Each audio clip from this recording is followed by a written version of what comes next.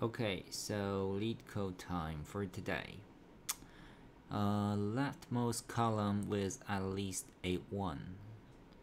So in this video, we are going to do two things. One is to tell you what is the solution for this specific problem. And the other one is to see how to behave during an interview given a specific question. So let's get started. So a row sorted binary matrix means that all the elements are 0 or 1 and each row of the matrix is sorted in non-descending order. Okay, so we have a matrix and it only contains 0 or 1s, and for each row it is in non-descending order. Okay, so given a row sorted binary matrix, return the index of the leftmost column with 1 in it. If such an index doesn't exist, then we are going to return -1. You cannot access the binary matrix directly. You may only access the matrix using binary matrix interface. So it defines a two interface. One is the get, returns okay, so returns the element of the matrix at index, row, and column. Another one, .dimension API, returns the dimensions of the matrix as a list of 2 elements, which contains the number of rows and number of columns. Okay, so submission makes more than 1000 calls to binary matrix.get, you get just wrong answer. Okay, and also any solution that attempt to circumvent the judge will result in the qualification. So for custom testing purpose, the input will be the entire matrix math. You may not have access to the binary matrix directly. Okay, so we are only going to call the exposed interface, not going to access the matrix directly. Okay, and let's see. So for example, for the first example, it is going to return, okay, so it is going to return 0. Okay, so because of this one. For second one, it's going to return 1. For third one, return -1 because there's no 1 in the matrix. Okay, so let's see the constraints. So it's guaranteed that the matrix is not empty, and it's guaranteed that the matrix only contains 0 or 1, and it's guaranteed that each row is in non-descending order. Okay, so the first step is to understand the problem. So understand the problem and also try to clarify whatever is unclear in your mind, and also think about the edge cases. So actually after we read the problem and seeing the examples, we are pretty clear about what the question is asking us to do. And also for the edge case, the constraints just give us some limitation, like there won't be any empty matrix, something like that. I would say this step we are good, and the next step is about finding the solution. So for the finding solution part, first of all, we can start with something brute force. So in my mind, I would say the first brute force solution is to iterate through every row, try to see, so for after we iterate through each row, we find the leftmost column with 1 for each row, and then after we iterate through each row, we have an idea about whichever row that has the leftmost column with 1s. So in this case, it is going to be m times n. So m is a number of rows, and n is a number of columns. So this is definitely not good.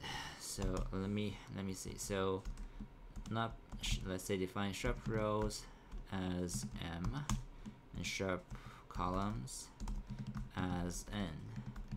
So the first brute force solution, it is going to get us O m times then this kind of runtime. So definitely not good. And I think one minor optimization on top of this brute force solution is because it is saying that each row is in non-descending order, we can certainly do some binary search for each row. Then it can certainly, so it is binary search for each row. Then it is going to bring down the runtime to be O m log n. So that's because the binary search is going to be log n, and we have m rows. I think this one might still not be good. That is because usually for this kind of matrix, the sorted matrix, you can start from some corner, like a certain corner of this matrix, depending on how it is sorted, and then move from this corner to the next to the corner to the corner that's at the diagonal direction. So for example, if we start from the top right corner, we only move left, or we only move to the bottom by 1 each time. So let's see this case. So for this one, I would say since it is sorted in ascending order for each row, I would say if you start from if you start from the bottom down corner, and then you move to the left or to the up by 1 each time, that's good. Or you can start from the right up corner, and then you move towards the left or towards or to the bottom each step by 1. That will be good. So let's start from the up left corner. So we are going to start from the left upper left corner. Upper right corner. Upper right corner, and then move bottom or to the left by 1 step each time. So if we so due to the nature that each row is sorted in non-decreasing order, suppose let's say we are at matrix I and J. So suppose mat I J minus 1 is so suppose Mij is equal to 1. So if mat ij is equal to 1, then we can just we can keep moving the j to the left. So we can move to the left by 1. We can keep moving that. So otherwise, if it is equal to 0, what we could do is we could go further down. So we are going to do I plus 1. Okay, so that would be pretty much it, based on what I can see.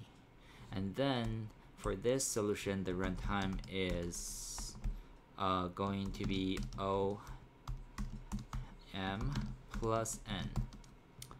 Okay, so I would say this is the best approach regarding the runtime, I think.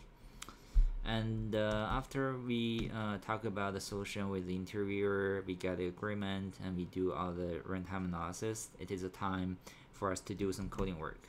So for coding work, we care about the speed and the correctness, and also the readability. So let's get started. So we are going to get the length and width of this matrix. So let's say int num rows is equal to binary matrix dot what is that? It is dimensions dot get 0.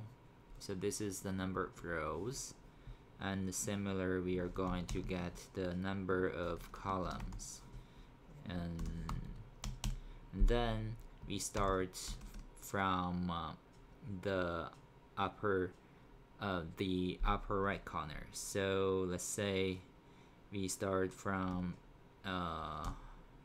int call is num cos -1, int row is equal to 0, which is upper right corner.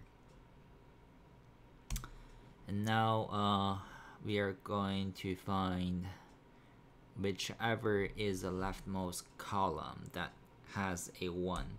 So let's say int leftmost column is equal to num cos -1. So it would be like this. So well, column is larger or equal to 0, and row is larger, or row is actually we're moving towards the other side. Row is smaller than num rows. Then what we are going to do, so you will see if so binary matrix dot what is that, get row and column. If it is equal to 1, that means we could move to the left by 1, which means we could minus column. Otherwise, otherwise we will move the row to the bottom, which means we are going to plus the row. Okay,